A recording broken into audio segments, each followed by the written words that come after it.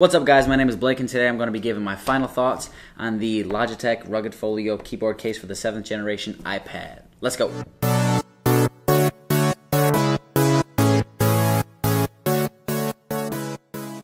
Alright guys, so about a week and a half ago I did like an unboxing overview type of video on this case, Logitech Rugged Keyboard Folio case for the 7th generation 10.2 inch iPad. So without further ado, I'm just going to get right into what I think about it.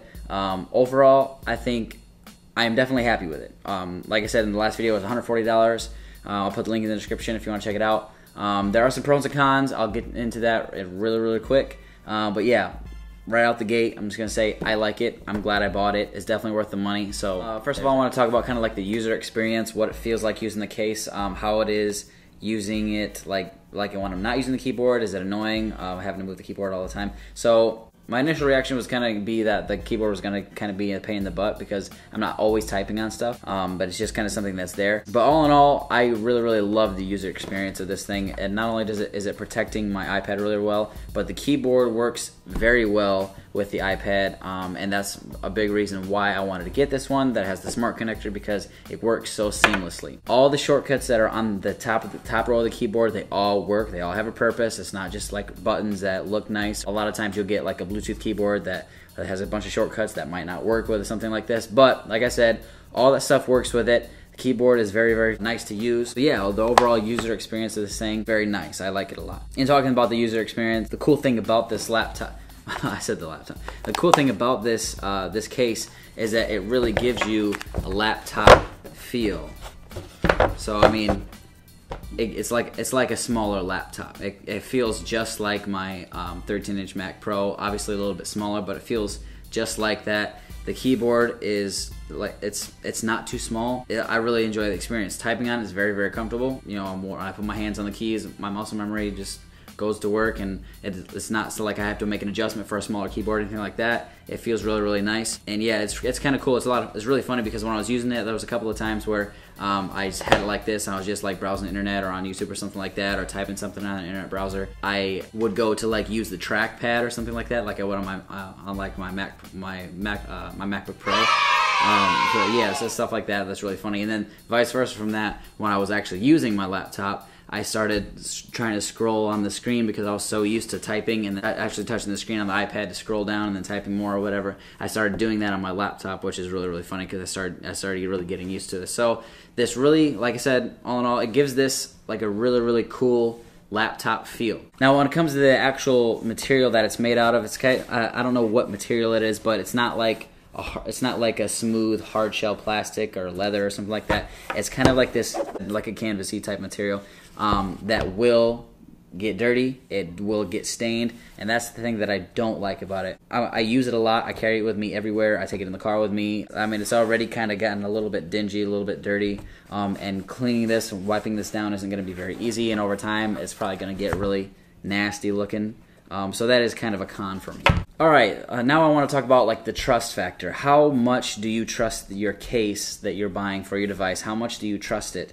When you put your device in it, how safe do you feel that device is going to be? Are you good with just tossing it on the counter on your bed? Or are you good with just setting it somewhere and not worrying about it? Or are you kind of nervous about it? So the trust factor for this case for me is very high. It's got like this, like I showed you in the overview video, this little thing that the iPad actually sits in is kind of like a shell. It protects the whole, all the edges and the back of the iPad when you're using it, and then obviously when you close the cover, it's covering it all 360 degrees all the way around the device. And it feels really solid, feels really rugged, feels really premium. When I'm perfectly fine with leaving it on the table. I'm perfectly fine with tossing it on my bed. All that stuff, I don't worry about it at all. Like I said, I bring it in the car, I put it on the dashboard, I set it in the middle console or something like that. I don't worry about it breaking, getting scratched, anything like that. This case is very durable, very rugged, as the name shows. And yeah, I really trust the case. I like it a lot. It feels premium, like I said, and I don't have to worry about the iPad getting hurt at all, which is really nice, especially when you're spending $140. Apple Pencil. So the thing that I really love about this is that it's got a home for the Apple Pencil right back here. And when I'm not using the Apple Pencil, which is, I mean, honestly, it's a lot, it just sits there. And then it kind of magnets onto the back here. And so when I'm not using my Apple Pencil, it just sits there in this little sleeve, in this little home, and I don't have to worry about it. I don't have to worry about it getting lost, and me setting it down and it getting broken or something like that. When I bought that Apple Pencil, that was the only thing that I didn't like. I didn't really have anywhere to put it. I didn't want it to get busted. Didn't want to lose it. So the fact that this got this little sleeve, I always keep it in here. It's got this little home, and I don't worry about it getting hurt, getting lost and all that stuff. So I really love that feature about it. Battery drainage. Honestly, I don't pay a whole lot of attention to the battery life of my devices. I use them. I charge them when they need to be charged. The only time I notice it is if it starts to drain very, very quickly. And just from a normal guy, normal consumer, normal battery usage, I use my iPad a lot. I've used the keyboard a good amount. I have not noticed any significant drainage from the battery using the keyboard at all. Actually, I haven't noticed it draining it at all. And like I said, it uses the smart connector, so the only time you're actually pulling power is when you're actually using it. So it's connected to it, and when you whip it out to use it, whatever power it needs to communicate with the iPad, it's like very minimal. And like I said, it's not something that you have to charge. It's just something that's there, it connects to the smart connector, so it's always powered, it's always connected, and it doesn't drain the battery. So yeah, that's nice. The keyboard, when not in use, because quite frankly, I don't use the keyboard all the time. I use it, like if I'm writing something up or internet shopping or something like that, I'll use the keyboard quite a bit. But when it's not in use, is it annoying? Is it annoying to have to open up the iPad and fold it back and fold the keyboard up and not have to use it and all that stuff? Is it annoying to do that? At first I thought it was going to be.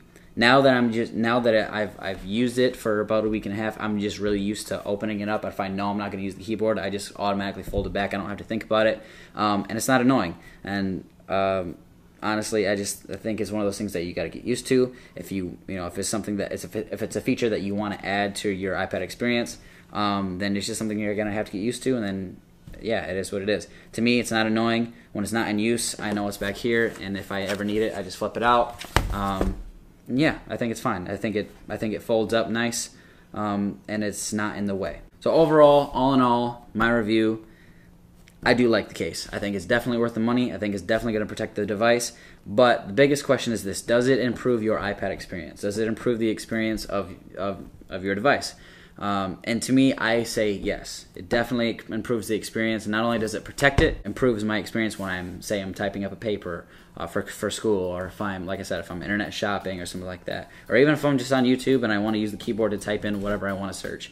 It does improve the iPad experience for me, especially because of the smart connector and all the keys on the keyboard actually work with all the shortcuts on there actually work with iOS, so you have like a home button on there and all this stuff. Even when you go to unlock your device, if you just pull the keyboard out instead of tapping in it, typing your code in on the screen or something like that, I just like on a laptop, you can hit the space bar, type in your code at the top of the keypad, and it lets you in just like on a normal laptop. It's very, very cool. So to me, yes, it does improve the iPad experience. You probably should see for yourself. So I'm going to put a link in the description below. If you like this review, please like, comment, share, subscribe. If you have any questions more at all about this device, please put them in the comment box below. I will be very diligent in answering all you guys' questions. And so yeah, big shout out to, I think his name is Beto Guerra. He's the guy who actually requested that I do like a week in review. So shout out to you, Beto Guerra. And yeah, I'll see you guys in the next video. See you later.